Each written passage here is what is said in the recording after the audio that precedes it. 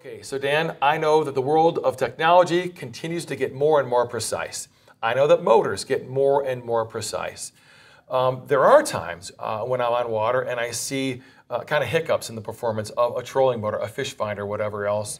And from getting to know a little bit more about this, I understand that those devices run on a precise kind of power supply.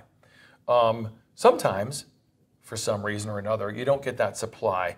And so I found that my prop speed may be slower. My Altera doesn't operate stowing and deploying like I want, or even, I understand, that spot lock. When the power supply is not right, the trolling motor doesn't operate as it should, and spot lock may drift a little bit. But tell me about what I can do to prevent that. So, a key like we've been talking about is maintaining your batteries, maintaining your batteries. That's really been the message on these videos. If your battery voltage is not well maintained, or your batteries are getting weak towards the end of the day after you've been running your trolling motor all day, the battery voltages are starting to go down. Well, the battery is also getting weaker. So what you end up seeing is when you have changes in load, meaning your thrust on your spot lock is changing, the thrust on the lower unit is changing to maintain your spot. That load goes up, now the battery voltage can drop down even farther. So you see these fluctuations in power, and you start getting below a level where the smart electrical systems that we talked about start running into problems. So obviously, if I maintain the batteries and have them fully charged, that's the best thing I can do. Talk about problem solving. So if I've done that, and I really think that there might be an issue in the system, how do I know if my batteries are operating at performance? How do I check those? Well, again, a good indication is how long they're working well in your application. If you fish a lot of hours and you need to be on the water, and you start to see performance changes by midday or early afternoon, and you're not happy with that, that's time to maybe get your batteries load tested, see where you're at. Do you have a problem battery? Do they all need to be replaced? But it really comes down to what are your expectations for being on the water? For me, it's a good at least 8-hour day, right? And so fortunately, I've got enough power to do that through an Ultrex. I've got a 36-volt motor, and that's good. But one of the things that I'm not aware of sometimes are the batteries and the ages. And so over the years, I've replaced one. And I've learned today that I need to replace them all at one point. But it may be the kind of thing in the system where only one battery of a series of batteries is bad. So what you're giving me a little bit of insight there. If I have them load tested, I'll know what each battery is operating under peak efficiencies, and that way I'll know that my motor is getting the right kind of power. That's right, and that could be a good indication that you have a battery problem, not really a system problem. Because if your batteries are weak, you could start running into odd functionality of any smart electrical system.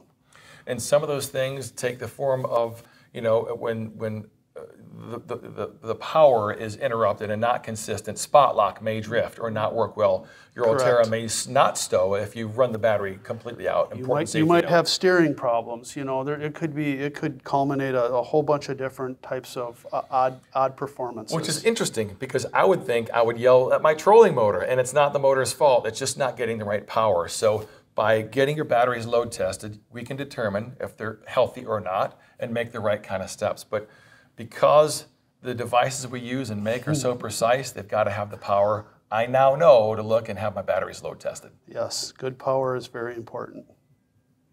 So Dan, I've been out there. I'm guilty. I fished 2 days over a single charge of battery. I didn't charge overnight. I thought it was going to be enough. The fishing wound up going way late the next day into the evening. And I was offshore, and I saw where the spot lock didn't want to engage. And it would drift a little bit. And wasn't long after that, I heard 4 beeps, a series of 4 beeps. And I tried to re-engage the motor, and it wouldn't go back to spot lock. Give me an idea of what might be wrong in that kind of environment. Sure. I mean, this goes back to like you mentioned, keeping the batteries topped off is very important. As you use the batteries and you start depleting the energy out of them, you start to see more very variation in battery voltage depending on what load's connected to the battery. So when spot lock tells the motor to speed up, it's going to start drawing more current, but if the batteries are weak, now the voltage is going to drop down even farther. So you could start getting a sporadic operation of any smart electrical system when you start having large dips in your battery voltage.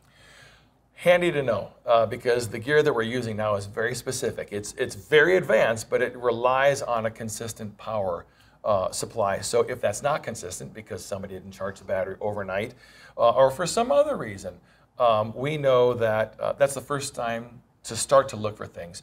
What would I do? What would I check in that case? Well, you know, the first thing to do is, you know, first try to charge your batteries. Did they take a charge?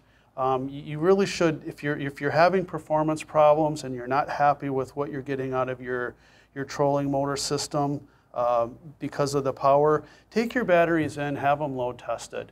You can find out if the batteries are getting weak or if you have one that's starting to fail and it's time to replace all of them. That's the time to do it, and you can enjoy your time on the water. So that is good to know, because I wouldn't have guessed that it was a power supply issue. I would have been yelling at the motor or the fish finder or whatever the device was, but not knowing that it has to have the right power. So I'll make sure, one, that it's charged. Two, if it's charged, my batteries are charged and I'm having those errors, I just know to make sure the batteries are healthy, have them load tested, and then we're good to go. Yes. That is exactly what I'll do.